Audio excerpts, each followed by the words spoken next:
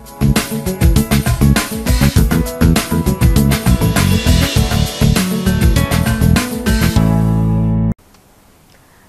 ప్రభుత్వం రైతులను మోసం చేస్తోందని టీపీసీసీ అధికార ప్రతినిధి మేడిపల్లి సత్యం అన్నారు. అకాల వర్షాల వల్ల రైతులు చాలా నష్టపోయారని తెలిపారు. తేమతో సంబంధం లేకుండా తడిచిన ధాన్యాన్ని కొనుగోలు చేయాలని డిమాండ్ చేశారు. కరీంనగర్ జిల్లా చొప్పదండి వ్యవసాయ మార్కెట్ ను టీపీసీసీ అధికార ప్రతినిధి మేడిపల్లి సత్యం సందర్శించారు.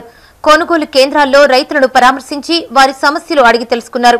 ఈ సందర్భంగా ఆయన మాట్లాడుతూ తెలంగాణ ప్రభుత్వం రైతులను మోసం చేస్తోందన్నారు. అకాల వర్షాల వల్ల రైతులు నష్టపోతే ఏ ఒక్క టీఆర్ఎస్ నాయకుడు వారిని పరామర్శించలేదన్నారు. దెబ్బతిన్న పంట పొలాలను పరిశీలించలేదని విమర్శించారు.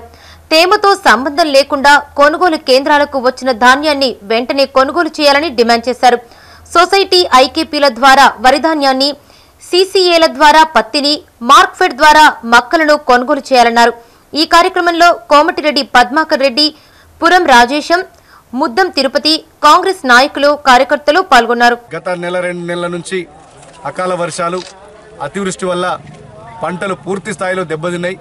మరీ ముఖ్యంగా చొప్పదండి నియోజకవర్గంలో వరి కానీ, పత్తి కానీ, మొక్కజొన్న కానీ 80% పంట నష్టం జరిగింది.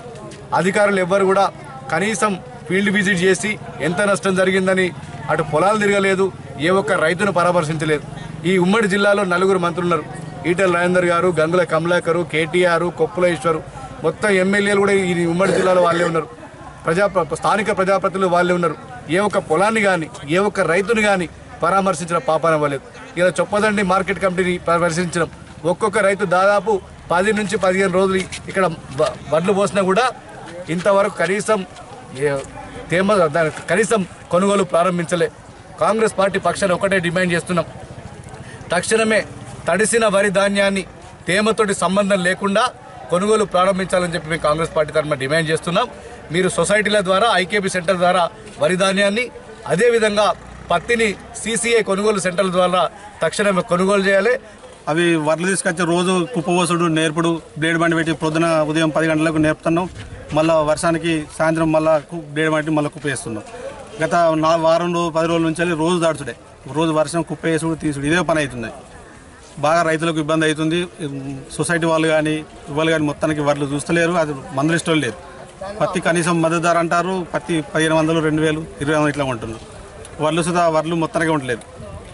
మక్కలు అంటే మన ఏపడి 2200 అంటారు, ధర అంటే 1800, 1600 తీసుకుంటారు.